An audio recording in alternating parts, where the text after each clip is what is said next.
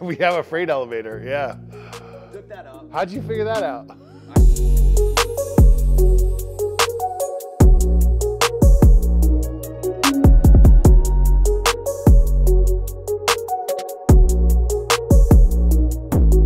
So, I mean, we've got 38,000 square feet here. And when we first moved into the building, it was one of those things where, okay, we've got enough room here for the next 15 years of expansion. So, I mean, we're filling up, we're not completely full. We definitely have plenty of room for expansion over the next several years, but we're finding, you know, our groove as far as where everything should be, where everything's supposed to go. And it's extremely well organized at this point. And I've got an amazing team that I brought on in the last couple of years that really keeps the place humming, right? So we've got a really good flow of, you know, as packaging and raw materials come in, we get things checked in, it goes into process for production. It's a really, really well organized system. So upstairs is where we keep the things that don't necessarily need as much climate control. So empty packaging, storing bottles, closures, caps, bottles, droppers, boxes, things like that. But of course, you know, a lot of the raw materials require like not just temperature control, but light control. So we have to have all that downstairs in the production area. So, and that's a big part of our quality control procedures for the different credentials that we need for ISO, FDA, things like that. So we have this as kind of a flex space for education. We've used it for events. We had our pajama party here.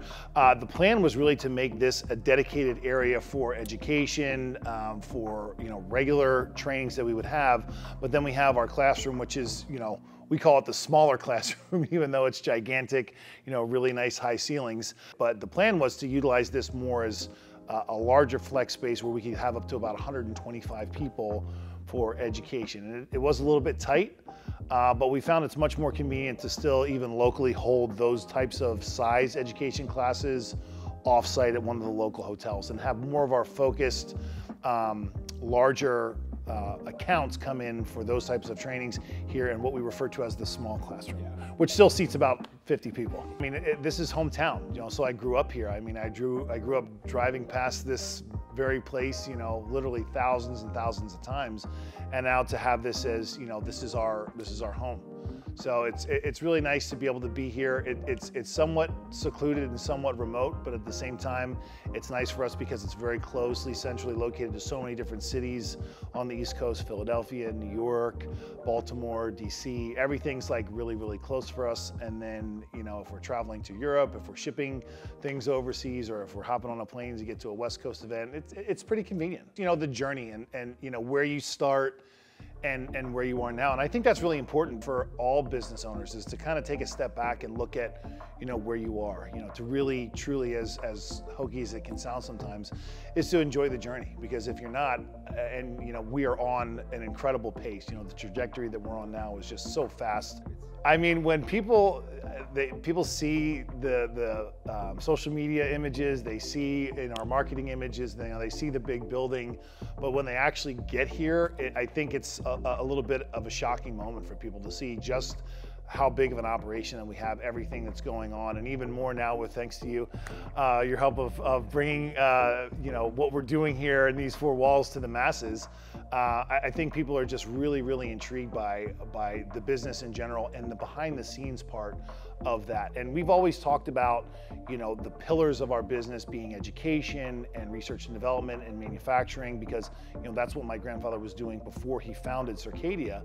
But to actually see it all happening at the same time on a daily basis, you know, for us, it's just another day.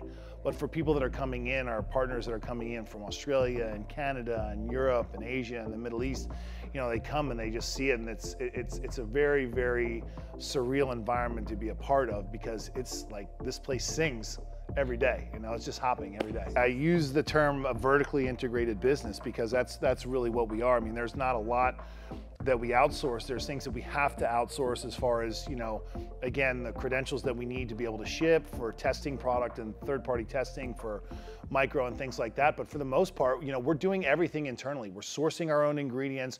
We're doing our own R&D. We're doing all the manufacturing underneath one roof. And to go from room to room and see the pivot of what is happening over here in R&D on one side, education over here, the actual production batching that's occurring, and then products getting filled, products getting pulled and packed and shipped out to spas and resorts all over the country, all over the world. Like I said, it's almost magical in a sense for people that have never seen an operation like that before.